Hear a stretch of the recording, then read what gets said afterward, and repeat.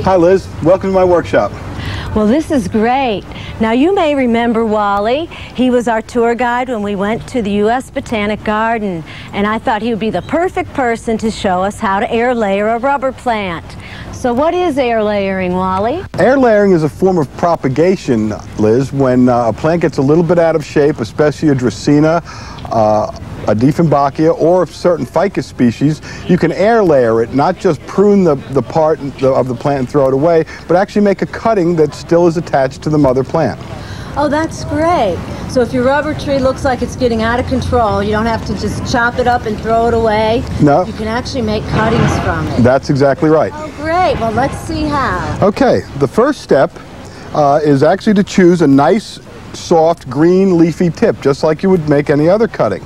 The first step is to remove leaves from the area that you want to make the cutting from. And you can just slice those off. The next step is to take a knife, and I don't like to use a real sharp knife on this particular thing because sometimes you can put too much pressure on it and slice right through the stem. So I like to use a dull knife. And you take your knife at about a 45-degree angle, cut into the stem, and this is where the dull knife comes into play. You just slowly work it back and forth. You want to cut about halfway through.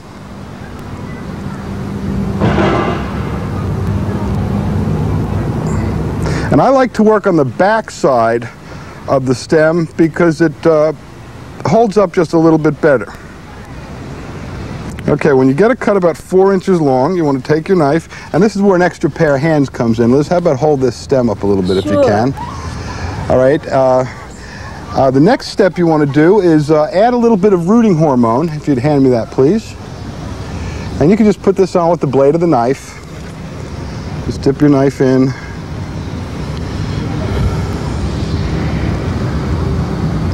And add it right to the open wound.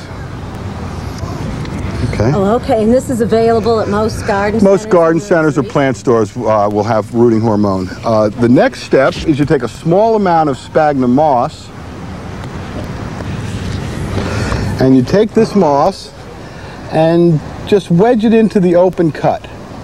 It's a little bit of a messy procedure. You might want to go ahead and do this outside or in the bathtub somewhere. Now, after you've got the cut pried open, you want to take a big handful of moss next. Okay. Big handful. And sort of split that handful in half. Wrap half around the top and half around the bottom. After you've got that in hand, the next thing to do is take your plastic. Just regular old plastic, an old cleaner's bag, or a piece of saran wrap, anything that'll hold the moisture in. That's basically what we're doing here, is holding the moisture in. And you want to wrap this around the cut and the moss at the same time. Well, you can tell we're out here at the noisy outdoor botanic gardens today. Okay, after you get the plastic, the next thing to do is take a couple of other smaller pieces of Twist-em. Take one at the bottom, and you don't want to wrap this too tight. With the wire, you can sometimes cut off the circulation. So just tight enough to keep that poly in place. Small piece around the top.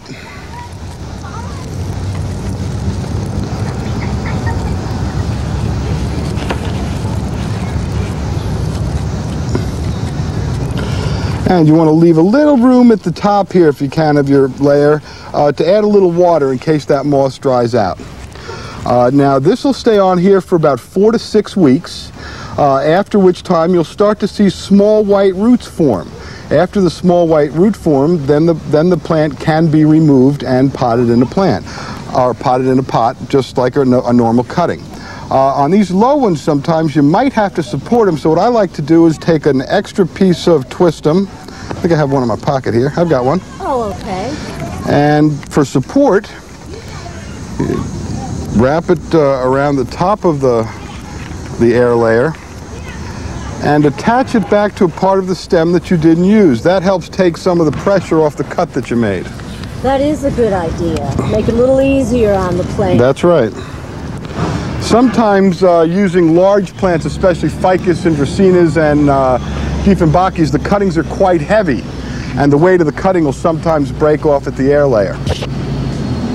That's basically what it is. After 4 to 6 weeks, you notice good root formation in here. You take a pair of shears, cut it off just below the moss line, put it in a pot, give it water. In about 2 weeks, leaves will perk back up, and you have not only a layered plant, but a pruned plant as well. So that really is quite simply done. Very easily. Well, thanks a lot, Wally. Okay, you're welcome, Liz. Nice to see you again. You too.